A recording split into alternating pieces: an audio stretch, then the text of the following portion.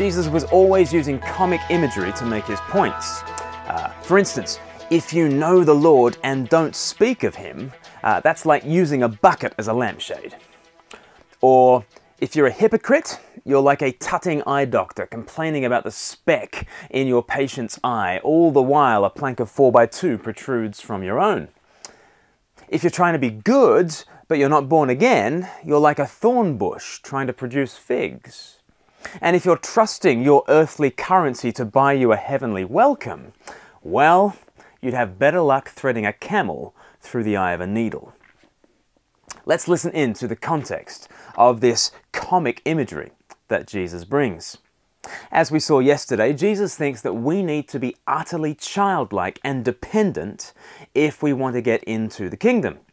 But a rich young ruler seems to want to take a different route into the kingdom. Matthew chapter 19, verse 16, "Now a man came up to Jesus and asked, 'Teacher, what good thing must I do to get eternal life?'" Had the man been listening to Jesus? I mean, his approach could not be more different to that of the little children we've just been reading about. Those little children were gathered up in the arms of the king, and they were just happy to be little children with Jesus. They didn't try to earn anything, but here comes this man, this rich young ruler, trying to earn everything. As we'll see in this passage, to the helpless, Jesus opens his arms and bids them come. But to the self-confident, like this rich young ruler, Jesus employs a very different tactic. Verse 17, "Why do you ask me about what is good?" Jesus replied. "There is only one who is good. If you want to enter life, obey the commandments." "Which ones?" the man inquired. Jesus replied, "Do not murder, do not commit adultery, do not steal, do not give false testimony, honor your father and your mother, and love your neighbor as yourself." Jesus uses the commands to undermine the man's self-reliance. But it's not working. Verse 20, "All these I have kept," the young man said. "What do I still lack?" What does he lack? Everything. He lacks everything. I mean, the 10 Commandments are not meant to be a tick box form to reassure the moral. They describe the life of heaven, the life of God's Son. So Jesus lays it all out for this man. Effectively, he asks, "Can you live my life? The life of utter self-giving? Can you be perfect?" Verse 21, Jesus said, "If you want to be perfect, go, sell your possessions and give to the poor, and you will have treasure in heaven. Then come follow me."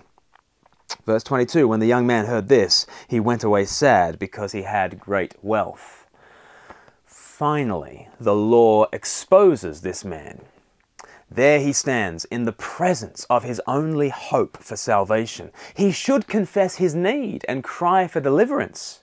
He should take the position of an undeserving little child, and he should just ask for Christ's blessing, but instead he leaves. It's so tragic. And then perhaps Christ speaks these next lines within the earshot of the rich young ruler. I like to think so. Verse 23, Jesus said to his disciples, "I tell you the truth, it is hard for a rich man to enter the kingdom of heaven. Again, I tell you, it is easier for a camel to go through the eye of a needle than for a rich man to enter the kingdom of God." A camel through the eye of a needle is more than a little tricky, right? Even with a food processor, that's tough, okay? Camels can't go through needle eyes, and rich people can't get through the gates of heaven. They just can't. They can't. This is shocking language. In verse 25, when the disciples hear all this, they were greatly astonished and asked, "Who then could be saved?" Jesus looked at them and said, "With man this is impossible, but with God all things are possible." The disciples are, of course, greatly astonished because to them, the rich seem like they are the best resourced, the most blessed, those with the most to offer. And if their resources don't count, then what currency will be accepted in the bank of heaven? Especially when we consider how good this rich man has been.